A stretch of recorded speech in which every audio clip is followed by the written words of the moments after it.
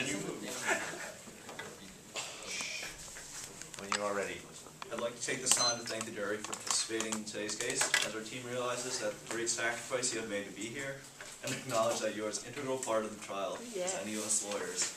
That being said, you have now heard both sides of the story, one of tragic death and vicious lies. And now, we as a plaintiff, ask you to separate the facts from the fiction. First off, there is a clear motive for T. Berry to murder Therese Jameson. Getting fired because of her knowledge of the horse meat, and then attempting to blackmail T. Berry with the same information to get her job back. Therese Jameson had clearly stumbled upon a secret that should have never gotten out if T. Berry had her way. As shown by Exhibit 5, or the receipt from the Prime Cuts Meat Company, there is a drastic decline in the amount of ground beef bought, dropping from 1,600 pounds to 900 pounds in a matter of 6 months, saving upwards of $1,000, based on the price of horse meat that Mr. Wilbur has given us. Realizing this, T. Berry acted quickly and efficiently. He claims to have kept track of what time Therese Jameson has shown up for work, marking the times down on the faulty calendar she has submitted to, or Exhibit 4.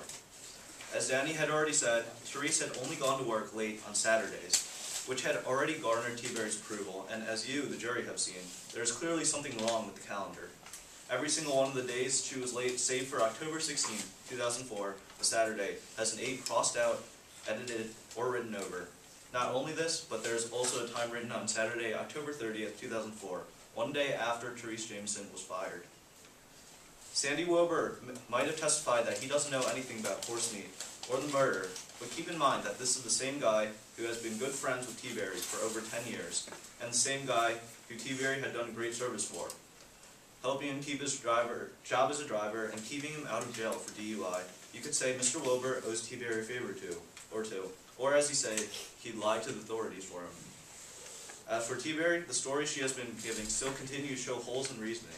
Receiving a nomination for the Community Hero Award, this hero helps the needy, such as Mrs. Jean Wade, and claims to believe in second chances, yet after 1 or 2 supposed latenesses by Therese Jameson, she promptly fires her, and never welcomes her back to the Terrible Towel Cafe ever again.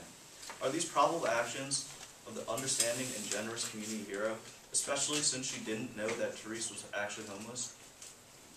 The sad, tragic death of Therese Jameson, the late mother of a now homeless orphan Danny Jameson, has been murdered and killed by that same hero.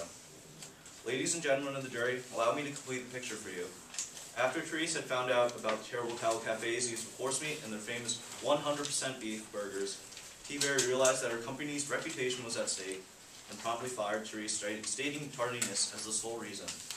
Upon realization of the mistreatment she suffered, Therese went back to demand her job a month later by threatening T. Berry with this knowledge. Fearful for her restaurant and fearful for her reputation, T. Berry unfortunately had no choice to eliminate the one source that would ruin it all, Mrs. Jameson. On the fateful day of November 20th, 2004, the only incriminating loose end of T. Berry Olsen's horse meat scandal was tied up, for Therese Jameson had been murdered. I now urge the jury to recognize the crime and great injustice that has been presented to you. I urge you to recognize the state of distress and sadness that has been placed upon young Danny Jameson, and I urge you to place justice where justice is due, because we have proven to you that it is beyond a reasonable doubt that T. Berry Olsen is guilty of this murder. I thank you for your time.